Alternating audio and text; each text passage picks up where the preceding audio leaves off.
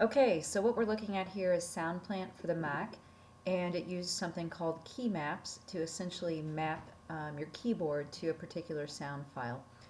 In this particular instance, we're going to be using an MP3 song, so any MP3, and I believe a couple of WAV files.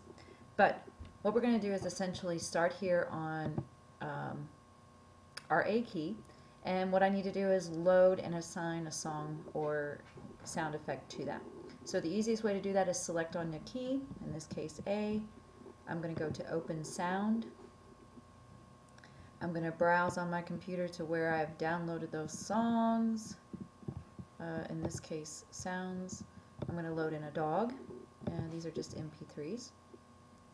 And you'll notice it labels and tags the key. For the S, we'll go ahead and just put in the laughter.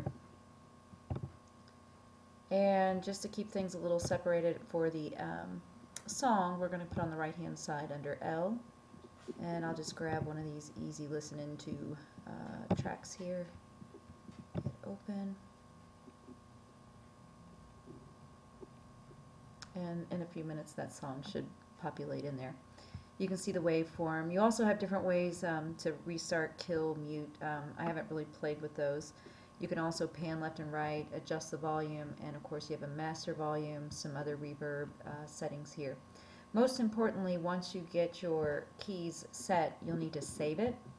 So save key map with sounds, hit that. We'll call this Theater Test 2.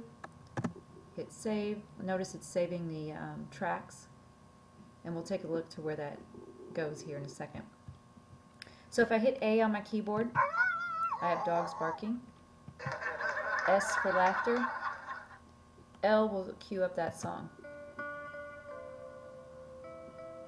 And now I can hit dog. Maybe hit some laughter.